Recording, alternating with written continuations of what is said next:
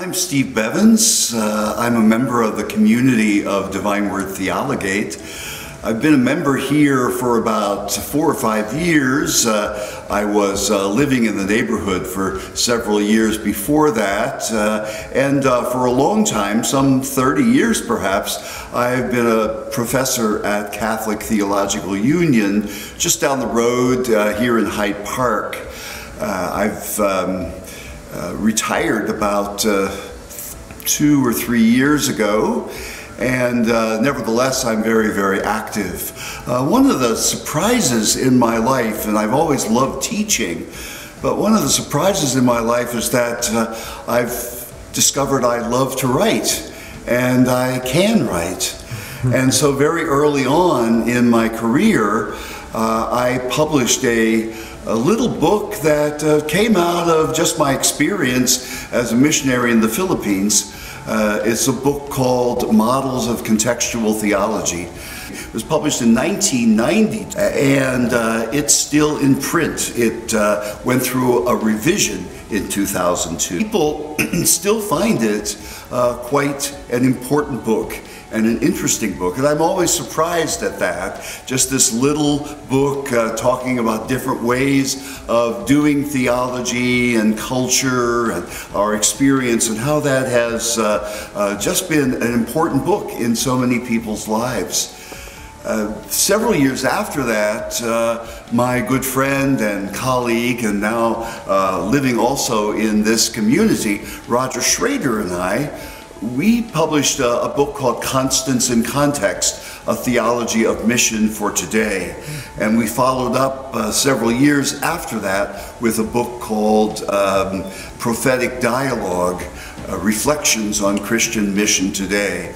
And again, it has been kind of an amazing book. It's a history and a theology of mission. And then the second book kind of follows up on that and deepens the idea of prophetic dialogue, which had become so important in the Society of the Divine Word and our own style of doing mission.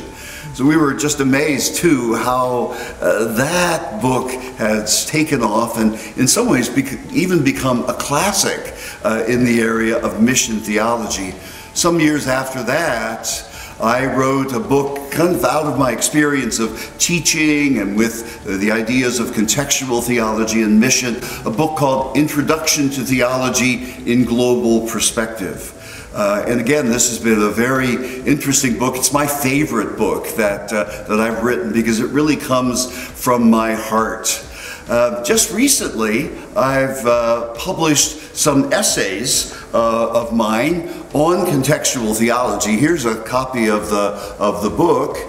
Just came out in the summer of 2018.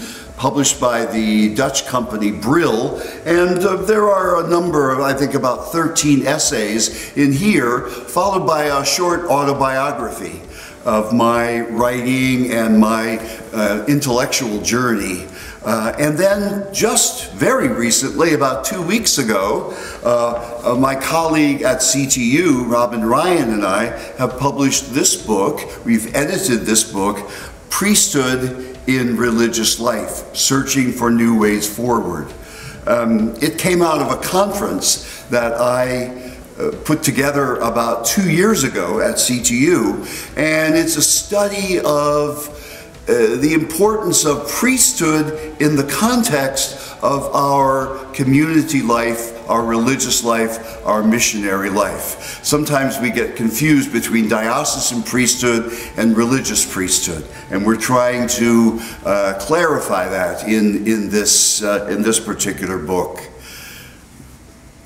It's a bit embarrassing for me, but about 2 years ago, the eminent Vietnamese American theologian Peter Phan approached me and asked if he could edit a book in my honor, what in the academic world is called a Festschrift, or a celebratory book. It usually happens toward the end of a person's career, and you know, I'm kind of toward the end of my career, so this sums up some of the things that I've done in my life. He edited the book with another eminent theologian, Professor Dale Irvin, who's the president of New York Theological Seminary, and they've gotten together a number of scholars from around the world. And these scholars have reflected on my work in contextual theology, in Christian mission, and also in this idea of prophetic dialogue. I have not seen the book yet. I know that it's out. I heard that recently at the American Academy of Religion, it was there, and all the copies were sold out by the end of the conference. So I'm really excited to see it. In any case, it's a great honor to have something done like that, and really very humbling. But it puts, in a certain sense, a crown on my work of 40 years of teaching and of ministry and of scholarship and writing.